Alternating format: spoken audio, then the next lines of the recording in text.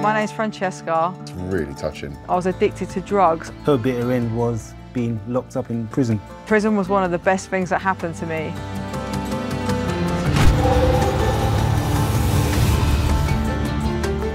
How did you get caught? I remember it was after work and I was with my partner at the time and I had to go to Ashford to meet my guy and pick up a load of drugs. And he passed the hold all through the passenger side and he leant through and put it on the back seat.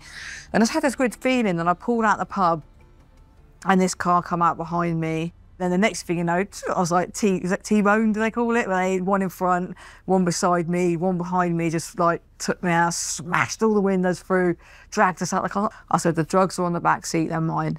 What was your sentence?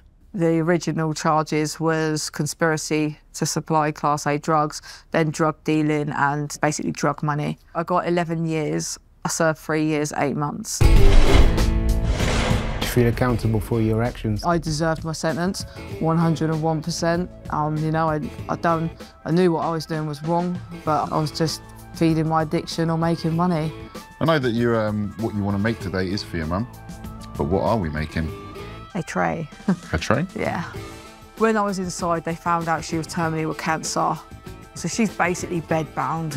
She's not allowed to get out of bed. So I just thought it was something meaningful to have a tray, to have something sturdy to put on her lap. I just thought something just that she's gonna really, really appreciate it. She'll be so grateful. Let's get it happening. Let's go.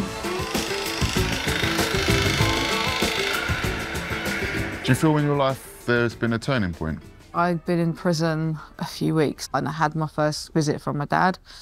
And I've never seen my dad cry in his whole life. And he just looked at me and he said, you know how much drugs ruined your life.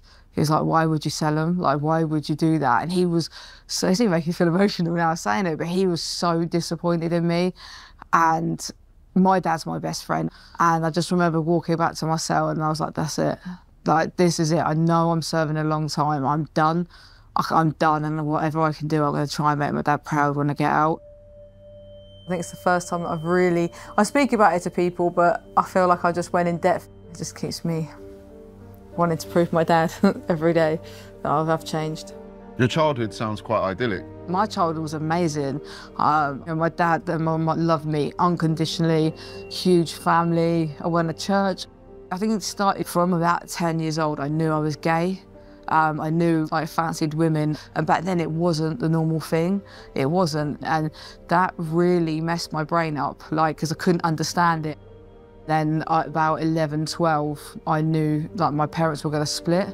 So I don't really know subconsciously if that was the start of it. I just took loads of drugs. My dad used to work 12 hours a day. Mum was always up in her room. So I'd be off my nut. I'd be high and they just didn't have a clue. When my dad left, that was when it escalated onto the really hard drugs. I tried to take my own life, basically, because I couldn't handle it anymore. I took an overdose and I went to hospital, had my stomach pumped and stuff. I remember just like crying, just don't want this world anymore. Like I literally just don't want it. Generally, what was prison life like itself?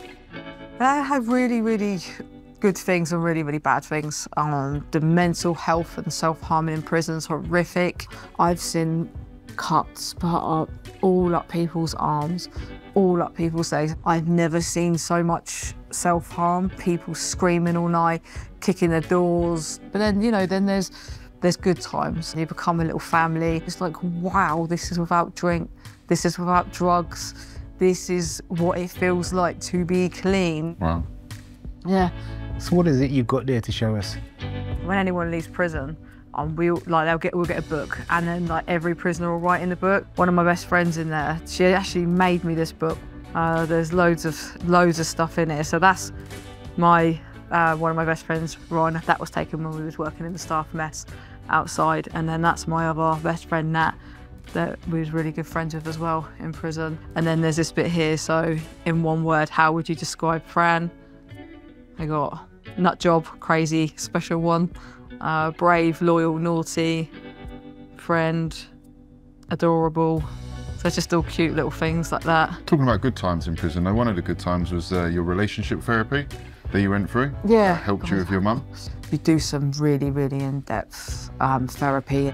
I spoke a lot about my mum and I explained everything and the breakup and how I blamed her. And one day I was challenged by my counsellor in front of the whole group, and it was like, I challenge you to have it out with your mum on a visit. And I spoke to my mum on a visit and I said, as a kid, I blamed you for breaking the family up. The next day I called home and I ran her, and I think it was the first time she ever said it to me. She was like, I'm proud of you.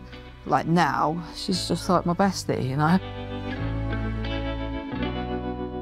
Fran, you're obviously very strong-minded, got a strong will. You've turned your life around now, and the proof is in the pudding.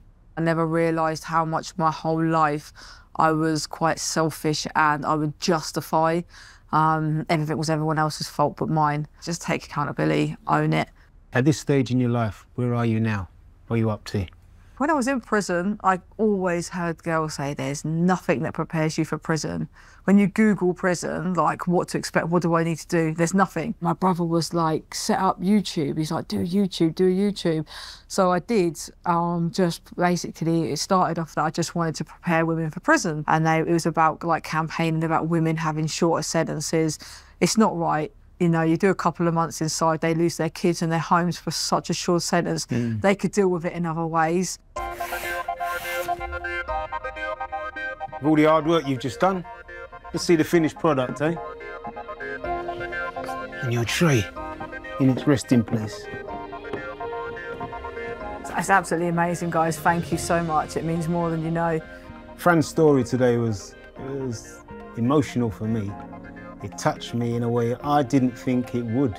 I hope this makes your day. For people to come by and tell their story like Fran did today, it's really touching. It's really touching. It takes a lot. It's almost like a stone rolling down a hill. You can't stop that momentum until you get to the bottom. You have to roll it out and see it through to the bitter end. And her bitter end was being locked up in prison.